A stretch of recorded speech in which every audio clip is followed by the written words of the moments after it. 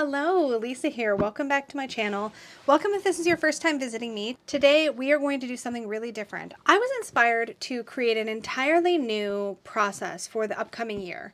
It's coming up on the holidays, it's coming up on the turning of the year, and I want to do something for a year ahead tarot practice, but I wanted to approach it completely differently. Now, this video is heavily inspired by a conversation that I had with Dawn Michelle of Dawn Michelle Tarot.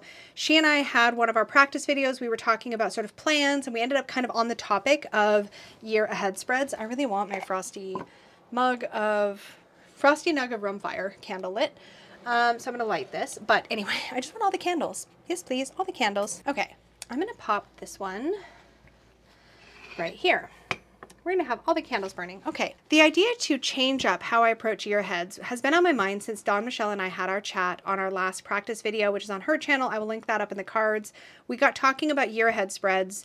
It got me thinking about year ahead spreads and the way that I haven't really engaged with mine in the past as actively as I wanted to. I engage with them a bit actively. It can sometimes fizzle out partway through the year, partly because I think I just kind of get disconnected from it. So much time has passed. It doesn't feel very active anymore. And then I saw a really great video by April of I think it's April Tarot and Witchery. Forgive me if I've gotten that wrong out loud, but I will pop her video in the description box as well as up in the cards. She did a video about I forget what it was called. I'll be talking about it or in my next Tarot Tidbits video, but it was around the idea of a kind of a year ahead spread, but the idea is that you put cards for yourself into envelopes and you open them up between, I think it was Yule and the New Year, I think. I'm misquoting it, I'm sure, at this point, because I watched it a couple weeks ago and got very, very excited about it. Maybe not even that long ago. And then it just sort of inspired this whole, like, chain of events for me, a chain of thoughts on how I want to do my year ahead spread. So I've decided to go full on witchy with it and very ritualized. And I thought I would bring you along with me for the process. So here's what I'm going to do. I'm selecting some decks that are going to be sort of used for this purpose. And that's going to put these decks kind of out of commission for the year. And I'm okay with that because I think this will allow me to engage with these decks in a really meaningful way and allow me to kind of build a relationship with them separate from the relationship I might build if I pulled them out to work with here and there throughout the year. At least that's my hope. And I'm hoping that as a result, I'll get some really good quality time with some specific pieces of these decks. Man, I'm having a hard time articulating. Let's see if I can get my words out. So here's what I've done. I found some vintage envelopes. I thought these were so pretty. They're like a cotton paper. They're super soft. Like they feel handmade. They may be handmade. I will link everything I'm going to use for this practice down below for you so that you can check it out. But I picked up these envelopes and I thought what would be really magical would be to take cards for each month of the year ahead, draw them blind while focusing on each month, tuck them in this envelope, and then seal it with a stamp. Bring a lot of that sort of ritualized energy, that sort of magical energy. So I have my stack of envelopes that I'll be using for this practice. I have some other supplies. So first of all, I have pulled out my witchiest fountain pen that I put in this leather thing and then it got stuck. I just inked it up. So this is my Mandrake fountain pen by Benu. It's so beautiful. It's literally got a bit of mandrake root ground up in the resin that makes this pen, which just makes it extra witchy to me. Anyways, I inked this up with unicorn blood, which, I mean, hello. It's an ink. It's not actually unicorn blood, obviously, but it is an ink called unicorn blood. Let me just get a piece of paper here. Hold on,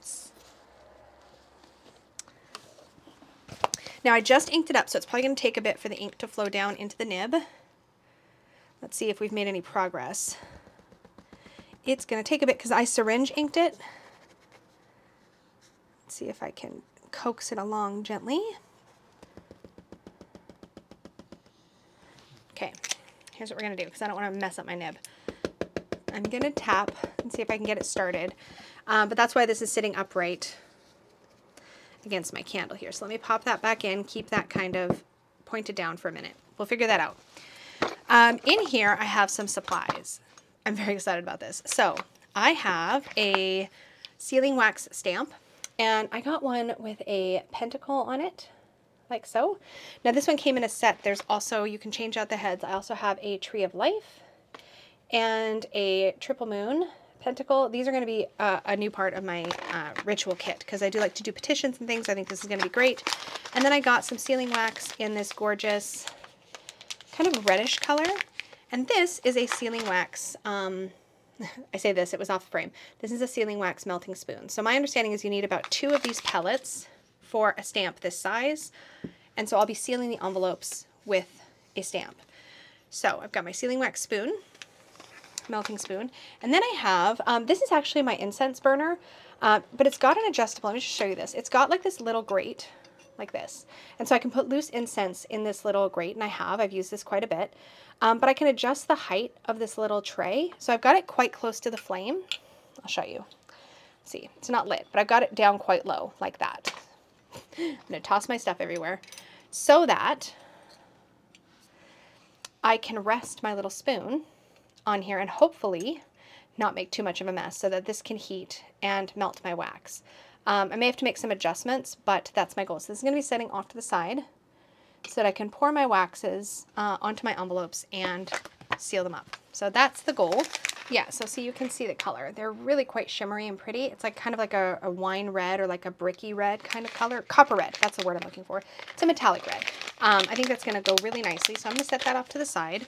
And I've just got a little box that I saved from a makeup product. And I'm gonna set this aside. This is gonna hold all my stuff when I go to put it away later. So I'm just getting myself arranged here because what I'm going to do is kind of go into more of a, I don't know if I want to say like a meditative space, but I'm definitely going to go into a very ritualized space while I do this. Let me show you the decks that I'm going to be using. So what's going to form sort of the foundation for this is the Nameless One Tarot. Now I picked this up. This is a really magical feeling deck, and what I want to do is use this as the, I'm going to have one of these cards in my envelope for each month of the year. So I'm going to shuffle and draw from the Nameless One. And I have the big, beautiful, hold on. I have the big, beautiful grimoire, right?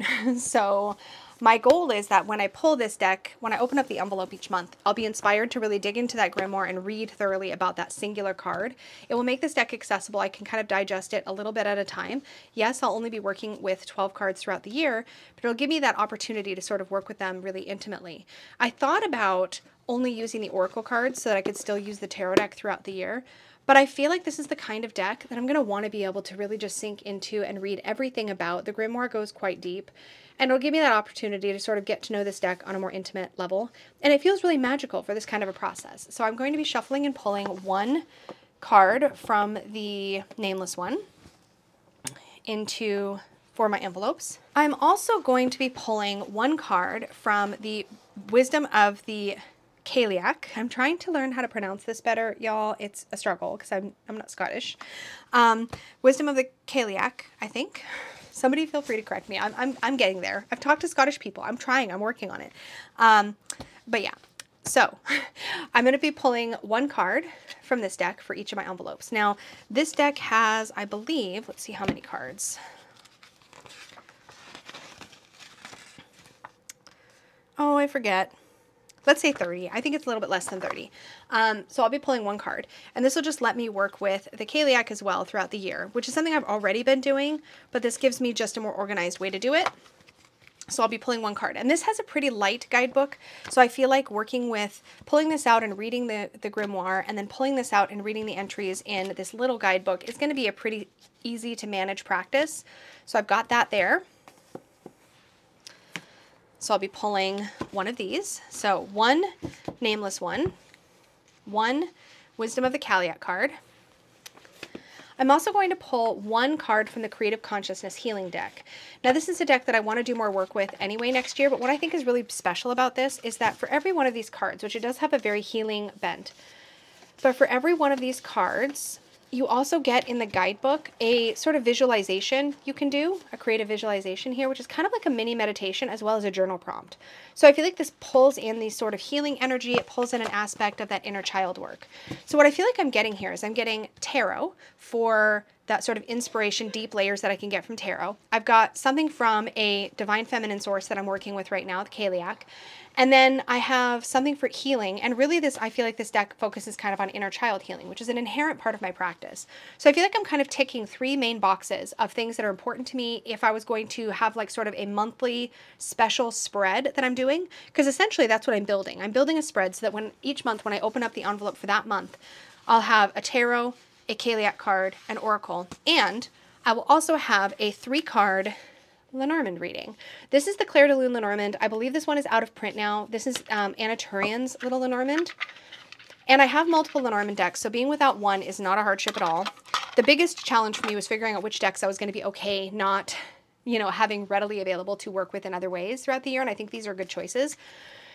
Now, the interesting thing about Lenormand is that there are 36 cards in a standard classic Lenormand deck, and 12 months means I get 12 3-card readings. So I'm going to be shuffling this deck and pulling a 3-card reading for each month. So I'll have a 3-card Lenormand reading for the month, a tarot, a Kaliak card, and a creative consciousness healing card. And when it comes to working with this spread on a month-by-month basis, all I'll need to be referring to is my Wisdom of the Kaliak book and my Creative Consciousness healing book for my meditation, and the Nameless One Grimoire, which will be the heaviest reading I'll be doing month to month. So that is the goal of this spread. So these are going to be the things I'm going to be working with. So what I'm going to do, just to sort of prep myself in the space, and I'm probably going to do this and then just bring you in while I'll play music or something while I do it. I'll put it on speed up, but I'm going to be really focusing on every single month as I go and doing each sort of shuffle and draw thoughtfully each time. Does that make sense? And then I'll seal the envelope, put it away, and work on the next month. And then I'll have a stack of envelopes to use. So that is the goal. That's how we're going to proceed. Okay, so first thing I need to do is check my pen. Let's see if we've got any movement here in my ink. Aha! It's working! I had a little tiny bit of trace other ink in my nib. Perfect. So I've got my ink ready to go, which means I am pretty much ready to begin. So I think what I'm going to do as far as the order of operations is put away all these boxes, get them out of my way.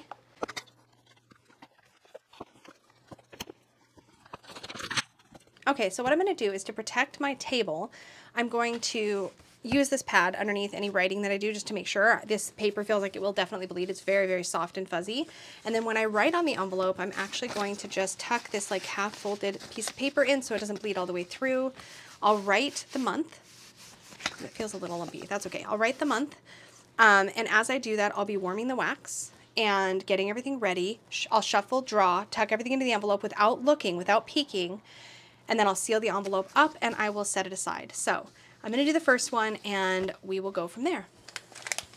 So I'm going to try this by just having the spoon resting over here on this little incense burner thing. If it turns out that it's not going to melt the wax fast enough, then I will just hover it literally over a flame and do it that way, which blackened the bottom of my spoon, but I don't care. So we will see how that goes. Wish me luck. People are honking outside. There's traffic. It's fine. Okay, I'm gonna just concentrate. We're thinking about January.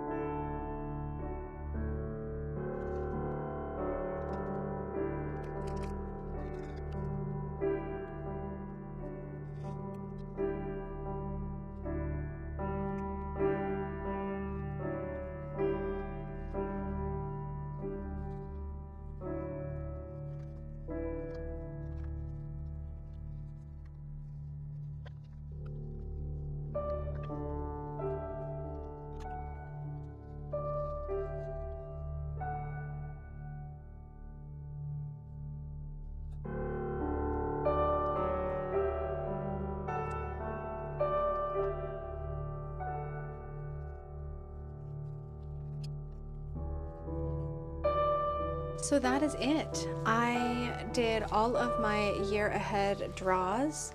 The sealing wax was a lot of fun. This whole process felt really super magical, and I'm excited to break each one of these open in the month.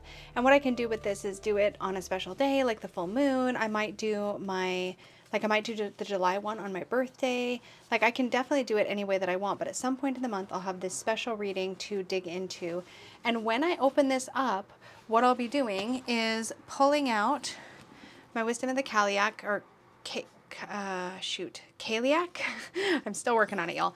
I'll read about this.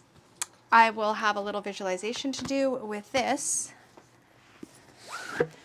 And then I'll be able to get into the Nameless One grimoire and read like this nice big juicy entry about whatever card I pull. So like most of the time, if you missed my walkthrough of the grimoire for this deck, for the Nameless One, I mean, like, you get a lot. So like, for example, this is the Five of Branches, which is the Five of Wands. 1, 2, 3, 4, 5 pages.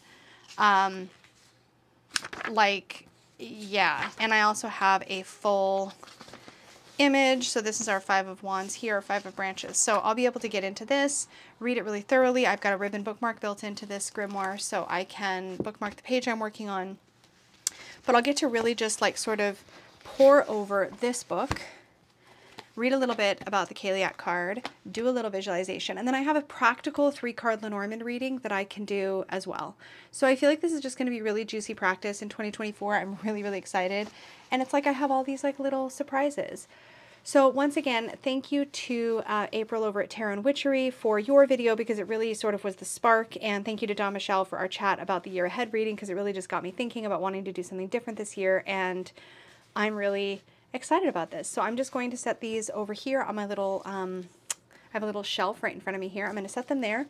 And then come January, I will dig into this. And I will definitely report back about what I think of this, but it felt really witchy. It felt really magical. It felt really sacred.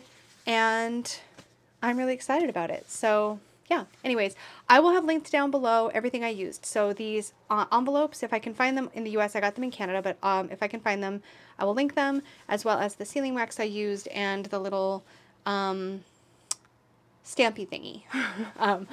But the little spoon that I used, it's going to be fun to clean up. I just got to rinse it really well, but it's, this came with the sealing wax. So that was a nice deal. And you can just do this over a tea light or whatever. This little setup, I think it's still quite warm. Let's see. Yeah, it's still pretty warm, but my little incense burnery thing did do a really good job. I've got a grate to clean up pretty well, but it did a really good job. So I feel like it would have been a little trickier to just hold the whole time to melt it.